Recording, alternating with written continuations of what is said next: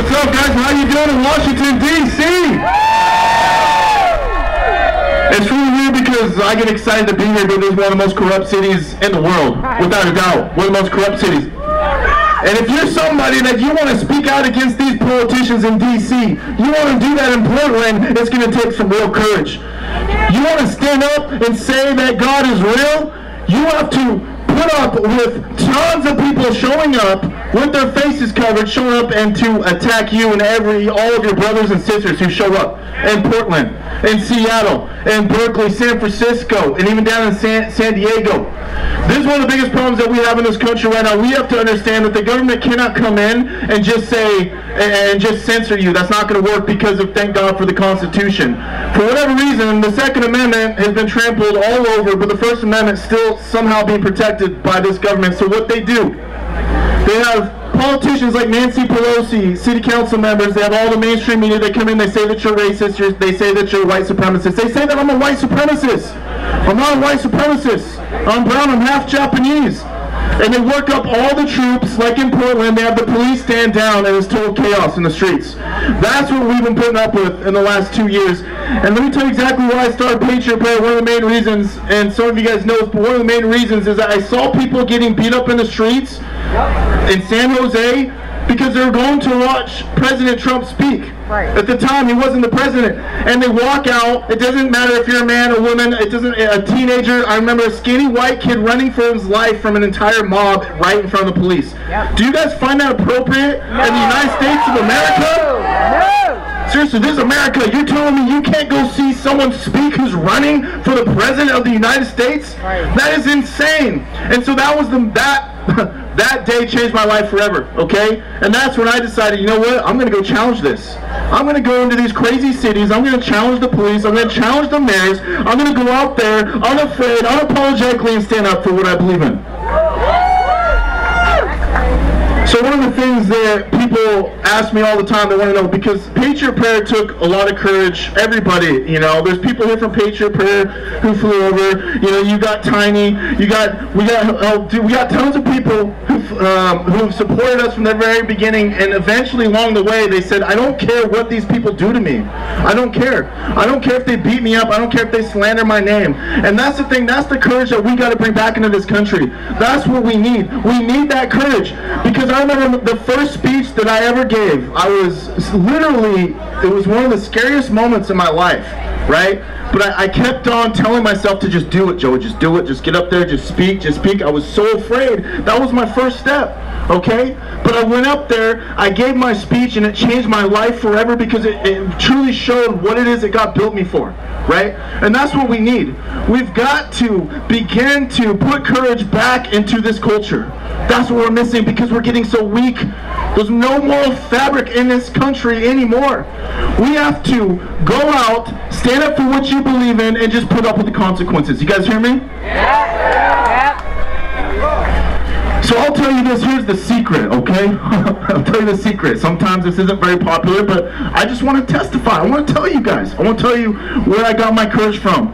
The reason why I'm willing to march into, 500 Antifa with my hands up, or the reason why I'm willing to just allow the media to slander my name and just keep doing what I do, is because I believe in God. That's it.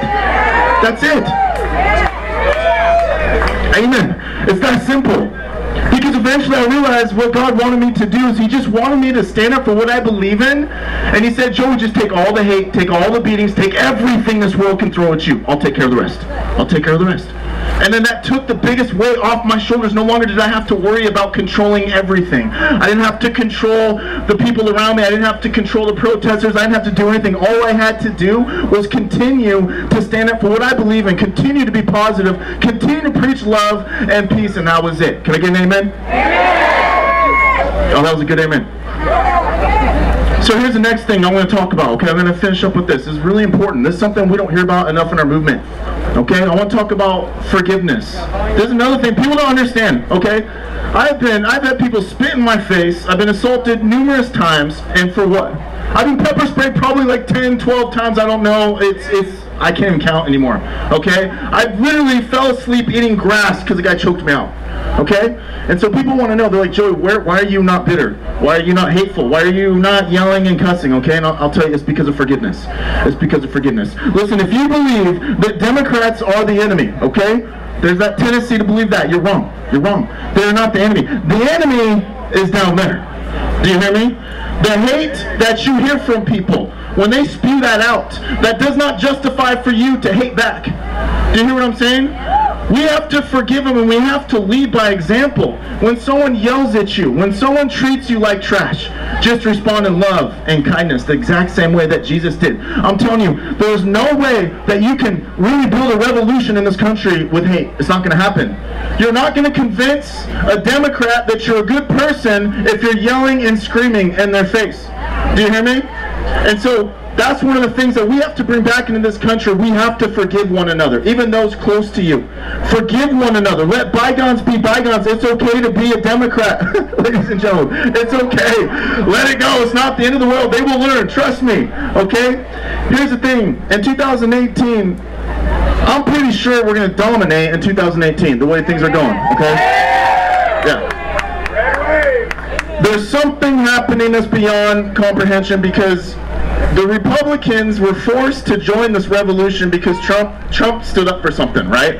Trump's going to do whatever the hell he wants. He's going to stand up for what he believes in. No one controls him. So that's kind of the movement for the Republican Party. So the Republican Party is actually standing for something right now. They're cutting our taxes. They're cutting our regulations. And for the most part, they're pretending like they're trying to get the government out of our way. Is that awesome? The question is, what the hell are the Democrats standing for right now? The leadership in the Democratic Party. What are they standing for? What? Racism? What else? Is that about it? Racist? Racism? Anti-white? Like, I don't know anymore. I don't know. But here's the thing. You have so many moderate Democrats that are on the fence right now. Okay, do you guys feel me?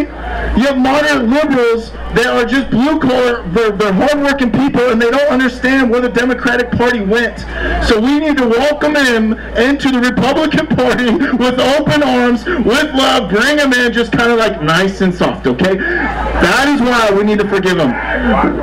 We need to forgive them. Walk away, that's right, that's right. Hey, we forgive them for the past trespasses of voting for Democrats for, you know, a decade or 2 decades, but come on in and let's bring them into freedom. Do you hear me? So here's the thing. Okay, I'll finish with this. Here's the thing. Okay, we need Americans like you guys, all of you here today. Okay, there's a lot of people in this country, they're not living the path that God built for them.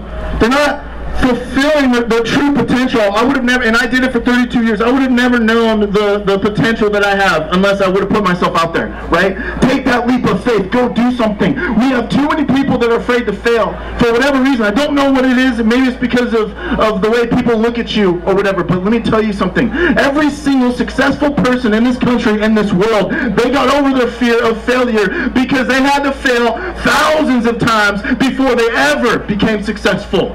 Do you hear me?